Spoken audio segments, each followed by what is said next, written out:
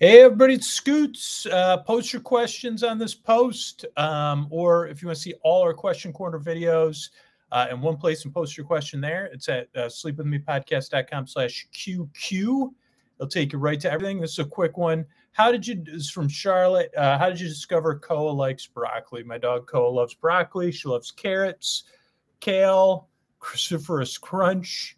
I mean, literally, I don't mean she just eats broccoli. Like, she considers broccoli. I mean, I don't think she would choose. I don't know what she would choose. I've never done a test with broccoli treats and carrots to see which of the fruit. Somebody could remind me to do that. But I don't know. I was thinking of that when I looked at the question. I said, this is my guess. There's been different periods where I've tried to eat more and more broccoli. You know, my broccoli consumption goes up and down. It should never go down, really, but because it's so easy to prepare and my dog likes it now. But I think probably I just dropped the broccoli on the floor and she went after it. And I was like, and she ate it up. And then I was like, did you just eat broccoli?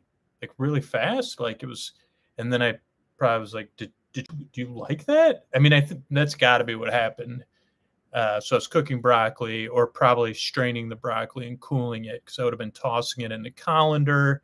I still have the same colander from when my last place, when I was totally 100% broke, that I bought at a 99-cent store. The handle broke off, but I just hold it in my hand.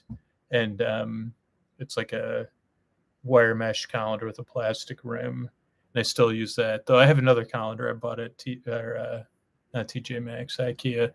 Maybe I said TJ. Anyway, but yeah, so it probably fell out of there. She ate it. And I was like, are you kidding me? You like broccoli?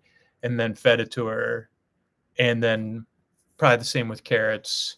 And then at some point it was like cruciferous crunch, and I can mix that in with her food as like a little bit extra. Like obviously it's good for her, and she doesn't really get broccoli gas. I mean, I guess if I gave her raw uncooked broccoli, like more than a couple stalks, it might. But for the most part, she doesn't even get broccoli gas, right, Cal?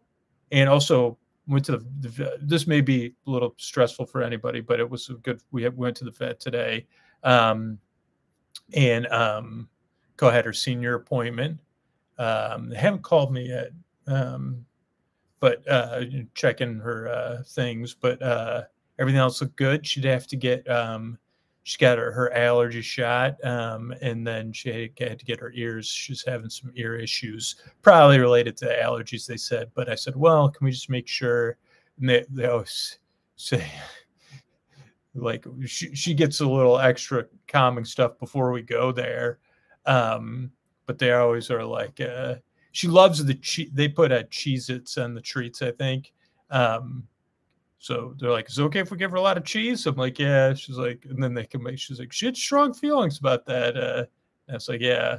So, but now she's resting, sleeping like a baby. So, yeah, thanks for the question, and make sure to post your questions. I love answering them. Thanks, Charlotte. And thanks everybody who supports the show, supports the sponsors, or spreads the word about the podcast or asks questions. I really appreciate it. Thanks.